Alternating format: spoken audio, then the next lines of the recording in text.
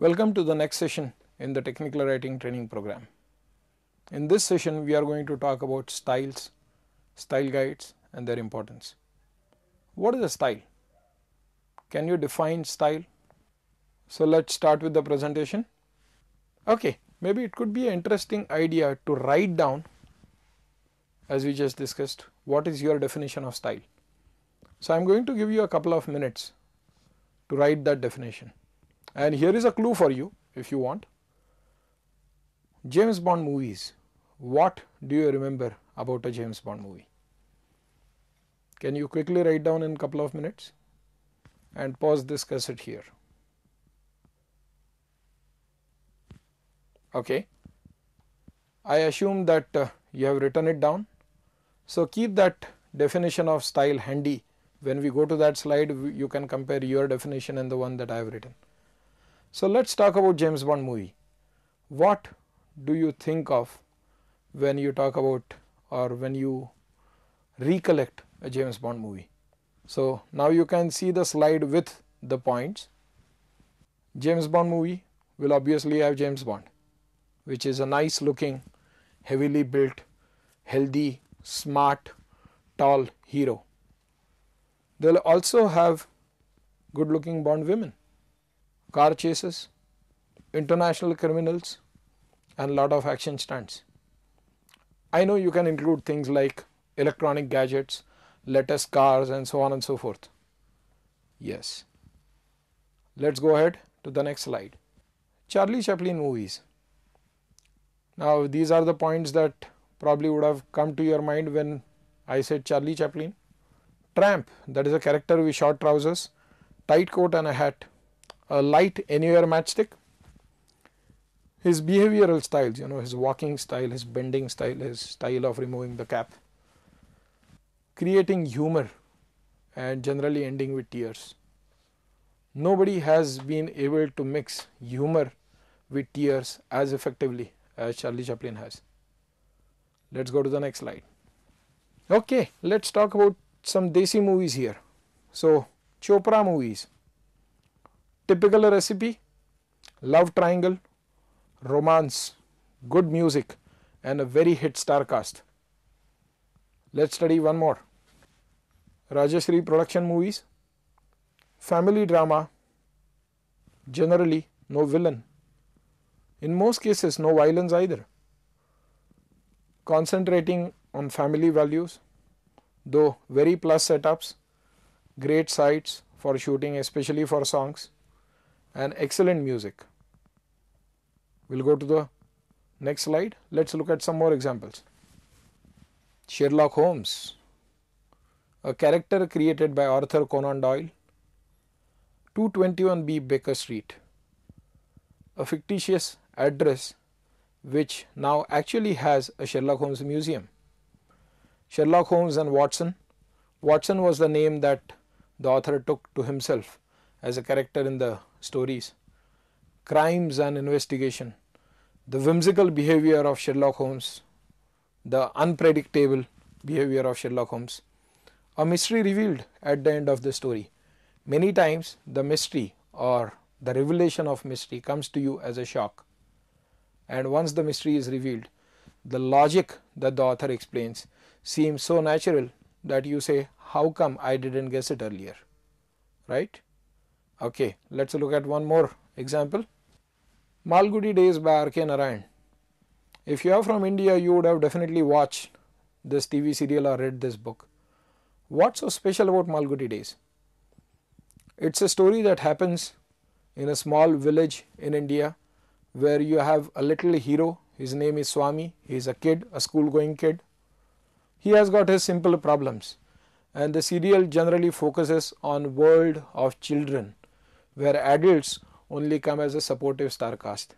The children actually build the whole story. The story revolves around the hero and his entire team of children, his playmates, his game mates. With this in the background, let's now talk about style. What was your definition of style? Okay, now look at my definition. What's my definition? You can read it on the slide. Style, Presentation and manipulation of elements to make them appealing. Styles are medium dependent, creator mastered, yet often copied. I have not seen many people who have copied somebody else's style to have got great success. Most of the successful styles are mastered by their own creators and they become successful because of their own styles. If you see the Bollywood, if you look at the various successful actors in Bollywood, each of them has their own style. They have specialized it and they have made it their brand, so to say. What is a style mix? Let's go to the next slide and see. A style mix is actually a combination of styles put together. So the example that we looked at in the beginning of this presentation, which included James Bond movies, Charlie Chaplin movies, Rajashri production movies, Yash Chopra movies, all of them have effectively made use of what we call as a style mix. So a style mix is a combination of styles that become successful. Style mix will depend on the deliverable and the media used. Style mix takes more time to conceptualize. It's extremely difficult to implement at times. Style mix is more detailed than styles and hence is more risky. It is flexible but yet it is stable. Style mix guarantees you long-term success once it is successful. So you will not see most of these masters changing their style mix. You will not see a James Bond movie that will not have action stunts, that will not have James Bond for that matter. You will not see a Charlie Chaplin movie which does not have humor. You will not see a Yash Chopra production film which will not have good music, and so on, because they have all led to a successful combination of style mix. Why so? Let's look at the next slide and find out. Alright, so let's look at slide number 10. This is the very basic of why styles are required. Styles help you to form, or in a few cases even spoil a relationship. Well, when you form a good relationship, style helps you to sell. Style creates an identity for you, or let's say your work. It creates a brand. It makes you stand out from others. Styles can help you to make money. Can art be standardized? Yes, it can be.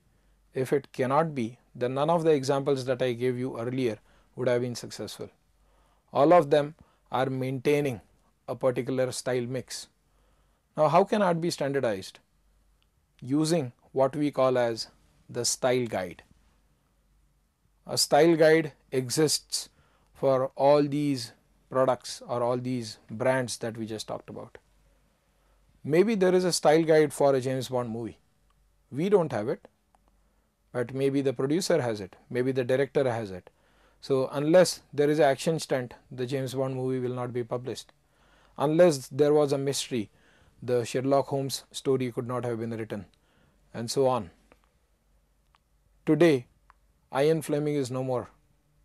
However, James Bond movies are still being produced. They are produced on the basis of the stories that Ian Fleming has written. But then somebody else is writing the scripts for these movies. And they are making sure that they are using a particular style guide. So there is, even today, though Ian Fleming is not there, his work, his creation, which is James Bond, continues to sell. Let's talk about technical writing and styles. If a group of writers is working on a project or in an organization, there could be a number of times when inconsistencies would creep into the work. What could be the factors leading to them? Let's look at the slide. We are on slide number 11. The time difference in working schedules. Maybe somebody working in the morning, somebody working in the evening, somebody working in India, somebody working in US. Geographical separation. Tools with too many features. Well, I could use a particular feature of Word and present my text in say one format.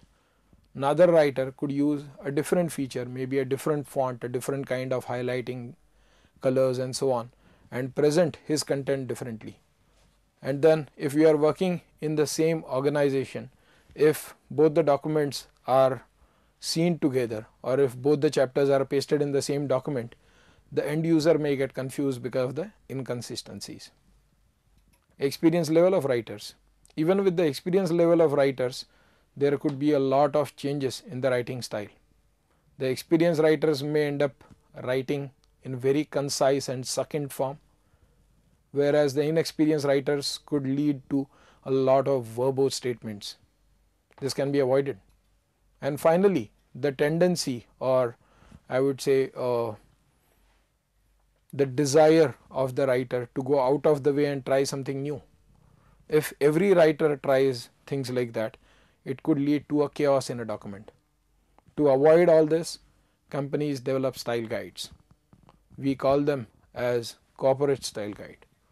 There are many industry standard style guides as well. I would like to name a few for your record, and we'll go to the next slide for this. If you want to work in the IT industry, I would recommend you to buy this particular document. This is the Microsoft Manual of Style for Technical Publications.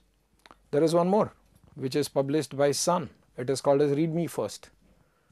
Both these documents could be very useful to you for writing user and technical documentation for IT applications.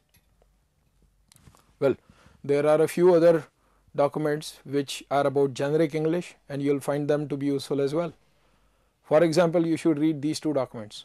First is the Chicago Manual of Style. Second is a wonderful book called as Elements of Style, written by Strunk and White. If you search for these keywords on the internet, you may hit their websites and you'll find a lot of interesting information over there. The Chicago Manual of Style website allows you to ask questions which their experts will answer. So you can ask them questions or your doubts about grammar, punctuation, use of hyphens, and so on and so forth, and they'll be able to answer it.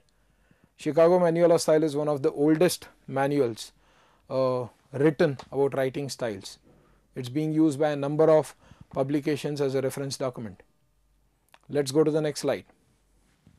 Here we talk about what can a style include, or what can a style guide include. Well, let's focus on the slide. A style guide can include language guidelines, which will include correct sentences, incorrect sentences, maybe use of numbers, use of punctuation marks, hyphens, and so on. Formatting guidelines, maybe formatting guidelines for different heading levels in a document. Structure guidelines, so maybe something like what chapter should come first, what chapter should come second, whether a document is to be indexed or not, and so on. Graphic guidelines, which can include how graphics should be taken, how should they be placed, should they be illustrated using callouts, how should they be aligned, will it be the left alignment, will they be indented, should a graphic have a caption, how should a company logo be used, where should it be pasted, in what color it should be used, and so on.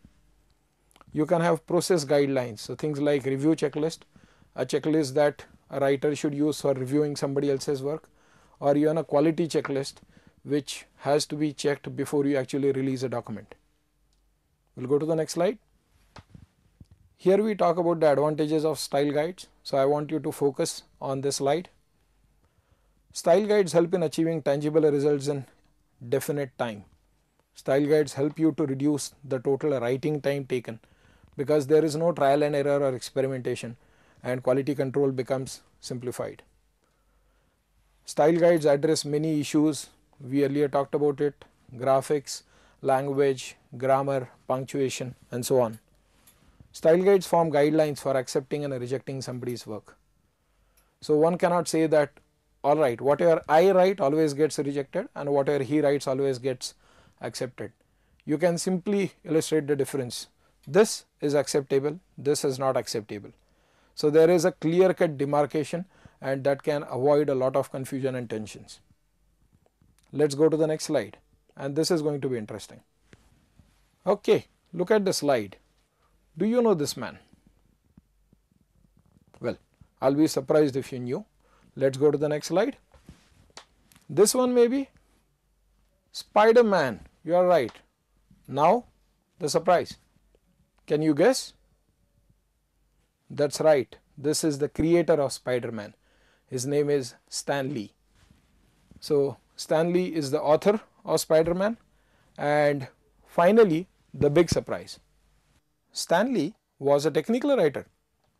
Stan Lee worked for the US Army in Signal Corps during World War II.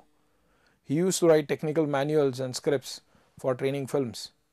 He later created the character called Spider-Man. All the stories that you read about Spider-Man, though actually may not be written by him, because somewhere somebody has written a Spider-Man style guide. So Stan Lee, though, must have written the original stories, but now other authors are using the style guides to prepare the comics, the detailed scripts, and write stories about more and more adventures of Spider-Man. That was interesting, wasn't it? With this slide, we come to the end of this particular session. Thank you.